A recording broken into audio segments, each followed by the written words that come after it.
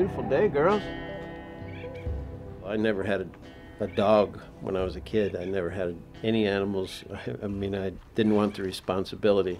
And now what happened? You know, now we have 8 elephants and 26 tigers, and it's overwhelming. If you're going to do it, you might as well do it all the way. Pat Derby and I were the founders of PAWS 27 years ago. Almost 28 years ago. We really didn't have a plan of having a big sanctuary. We were trying to fix something for the animals that I had, so we built something for them, and then people came and more animals came. Then you're so busy picking up poop, and every day you're thinking, oh, we need more space, we're running out of space. We found this place, and it was like somebody said, okay, big mouth, you wanted it, now do something. You know? Now, 27 years later, we have 2,300 acre property. It's an incredible place. It's like a state park. It has lakes, it has a river. We have some of the biggest elephant enclosures in the world.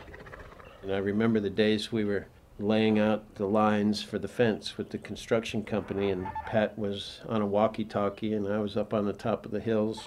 You know, we didn't know how much it was going to cost. We didn't know how big it was going to be. We just thought, well, if we can go a little farther, so we'll keep going, and then I'd pound the stake in the ground, and then we'd move it back another 50 feet. Okay. Probably the most exciting part of what we do is taking any animal, a lion, a bear, an elephant, who's been confined in a tiny space, and putting them out on grass with trees. Come on, bud. Good boy. Good boy, Come on, buddy. It just is so exciting to see their reaction to just grass and trees and space. Atta boy. You live for moments where they act like a real elephant. You know, the old elephants that have a hard time getting around because they're arthritic when they sleep on the side of the hill. I mean, really, that's why we built this place, is so an old elephant who's never had grass could just sleep on the side of the hill. It's pretty simple. No matter how cranky you are, how badly you feel, or what a bad day you've had so far, you just walk in that elephant barn and look at those faces, and it all goes away. It's like everything's okay, not a problem. We're all good here, it's fine. People complain a lot. If they're sick, animals don't whine. The way they accept sickness and problems, some of it rubs off on you. I wish more of it did, but Louie, my baby girl.